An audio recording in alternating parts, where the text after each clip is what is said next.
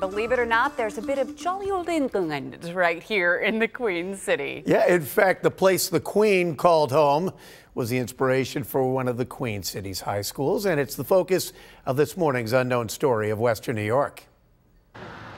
Bennett High School alumni David Harrington, Dawn Harris, and Neil Harris have some fond memories of walking these halls in the early 70s. For me, what I liked about it, it was more diverse. It was just all these different ideas, and it was, when we went, it was in the 70s, so it was pretty vibrant. The very first day I was there was a food fight in the cafeteria. It was wild.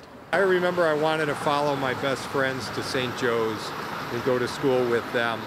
But my parents kind of said, well, you know, you do that, you're stretching us. We're not going to be able to help you with college then. So ended up at Bennett, and I'm so glad it was. At the time, Bennett was regarded the city's top school, with such distinguished alumni as model Beverly Johnson, funk star Rick James, and king of the basketball court Bob Lanier. But what these Bennett grads don't know was that another form of royalty was the inspiration for the look of the school itself. Built in 1925, architect Ernest Crimmy found inspiration in the east wing of Buckingham Palace, which was added just a dozen years before. You know, I don't think anybody in any of the classes, even the art classes that I took, brought up anything about the architecture here. We looked at pictures of Buckingham Palace and compared it, and you can see it now. Back then, oh, we didn't care about that at all. All we cared about was seeing our friends on the front.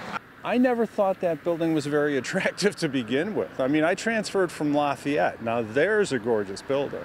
Maybe so, but we can all agree that Buckingham Palace has much fancier school resource officers at the front door. But now the two landmarks share a page within the Unknown Stories of Western New York.